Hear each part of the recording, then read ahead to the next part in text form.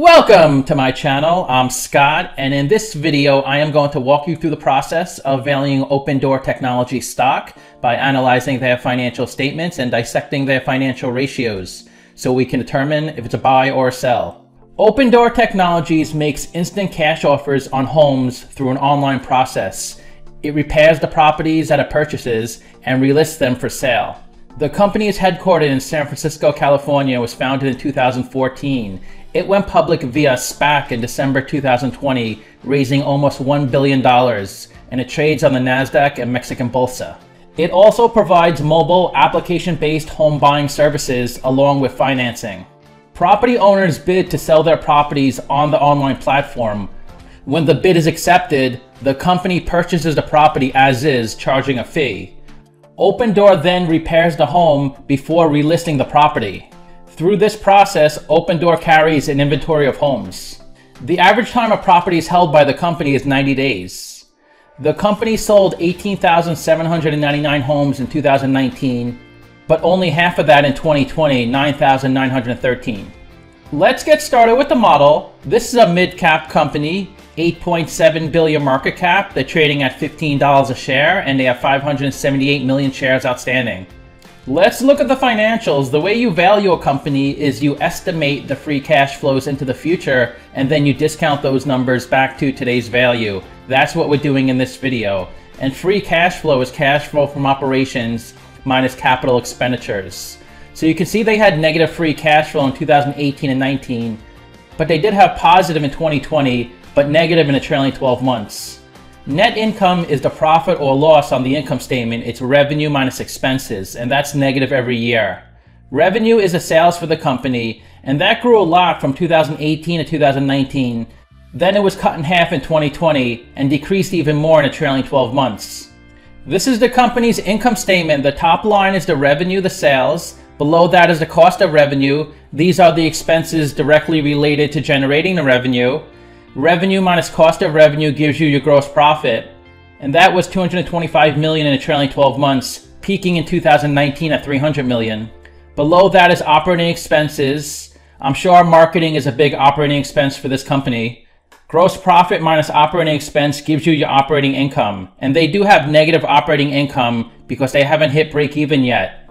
Below that is the interest they pay in their debt. They paid over $100 million of interest in 2019. 51 million in the trailing 12 months. Below that is other income and expenses. And if it's negative, it's usually an asset impairment. If it's positive, it's usually a gain on an asset sale. Then the bottom line of the income statement is their net income, which of course is negative every year. This is the company's statement of cash flows. The top line is operating cash flow. That's how much cash the company loses or generates from its operational business. They had a big negative in 2018, negative 1.2 billion. Then they improved it a lot to negative 272 million. They did have a positive in 2020, which is interesting, but a negative in the trailing 12 months. Then you have capital expenditures, which are investments in property, plant, and equipment. Operating cash flow minus CapEx gives you your free cash flow, and that was negative every year except in 2020. They had a big negative free cash flow in 2018, so they issued 700 million of capital stock and added about $1 billion of debt to run their business. In 2019, they also had a negative free cash flow, so they added about 300 million of capital stock and about $300 million of debt. In 2020, they did have positive free cash flow, and it looks like they used that free cash flow to pay down debt. They issued 1.4 billion of debt, paid down 2.2 billion, so they reduced their debt load about $800 million in 2020. They did go public in 2020, which gave them $888 million of cash flow. So every time the company issues capital stock, which it has done a lot of the past few years, that increases the shares outstanding, which makes your shares less valuable. Let's look at the capital structure. $2.4 billion of equity, 800 million of debt. They're 75% equity, 25% debt. Their net debt is negative 1.3 billion. So they could pay off all the debt with the cash on their balance sheet and still have 1.3 billion of cash left over. They're sitting on a ton of cash. Their WACC is 10.10%, and that's a discount rate we're going to apply to the future cash flows. We estimated 7 years of future free cash flows. We also estimated a terminal value, which is all cash flows past year 7, that's 6.9 billion. We discounted those numbers back to today using the weighted average cost of capital, We get a value of the company of $3.9 billion. We divide that by 578 million shares. And we get a calculated stock price of $6.72. They're trading at $15.09, so they're trading at a 125% premium. It's a sell according to the model. The way I valued this company, I estimated they would hit $10 billion of revenue in 2027, and they would convert roughly 5% of that revenue into free cash flow. This type of business has a lot of upfront costs when buying the homes, so their margins are pretty slim. I'm pretty bearish on this company because I've seen a lot of real estate companies over the past couple of decades try to come in, shake the market up, but none of them were successful. I just think real estate is too important to each community. It supplies a lot of jobs to every single community, and people have such strong relationships with their real estate agents. It's almost like their family, and it probably is their family in some towns or their close friends. I do see a market for this company, but I just don't think it's going to disrupt the real estate market as much as everybody thinks it will. That doesn't mean the stock price can't go up. The stock price can go way up to over $100, $200 a share, even if the company's losing money. But I think in the long term, this company won't be that successful. That's just my opinion. 5 analysts priced this stock and the average price target was $29. The low was $17, the high was $40. This is a stock price since it started trading. It started trading as a SPAC, so it was pretty flat. This is probably around the time they announced they were going to acquire Opendoor and the stock price was really driven up. Then it came back down when people took in their profits. And then when they actually closed the deal, the stock price was driven up past $32, $33. But as you know, shortly after an IPO, the stock price usually comes crashing down, which it did in this case. This is ARK's holdings on Opendoor. Kathy Wood runs ARK. And this purple bar is how many shares they have. And you could look on the left to figure out how many shares they have. You can see it hit 2 million shares in October 2020. Then it peaked at about 6.5 million shares in March, but it looks like she sold off at this point, and it's currently sitting at about 4.5 million shares. And this is the price she paid per share. So it was roughly $20 a share when she first bought it. She kept buying the stock even as it went up in price. Looks like she bought it once at $35 a share. It looks like she sold off some shares at sub 20, so she took a loss on these shares. And this purple dotted line is her average share price, so it's around $20 per share she's paying. Besides Tesla, I think this is Kathy Wood's biggest investment.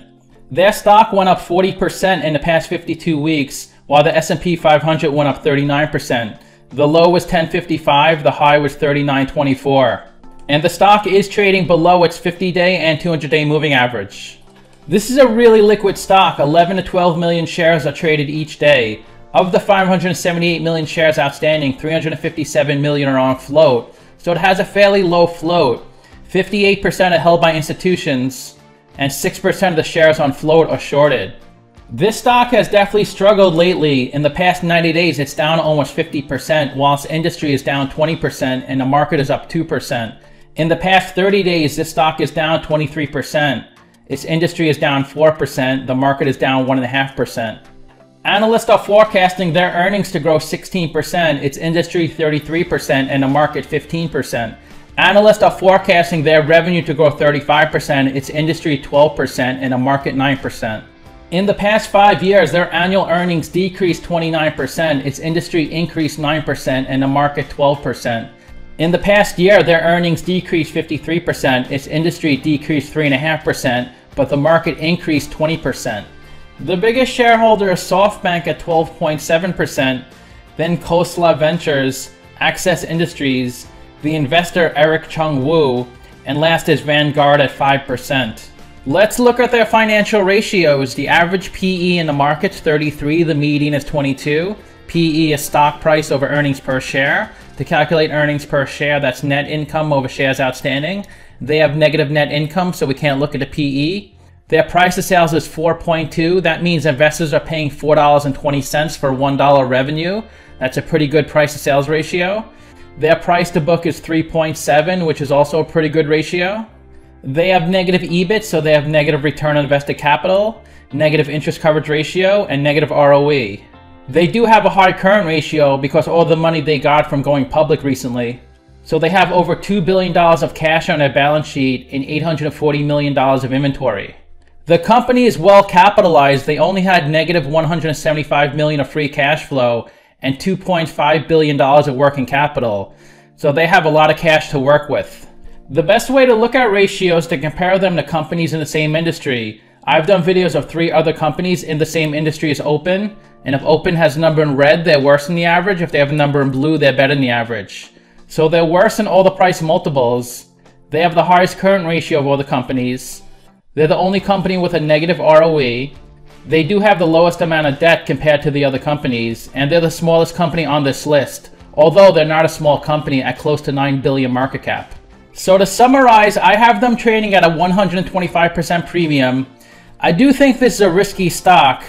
Although they can become a really successful company, I just question their business plan, and I think there's going to be a lot of big roadblocks ahead.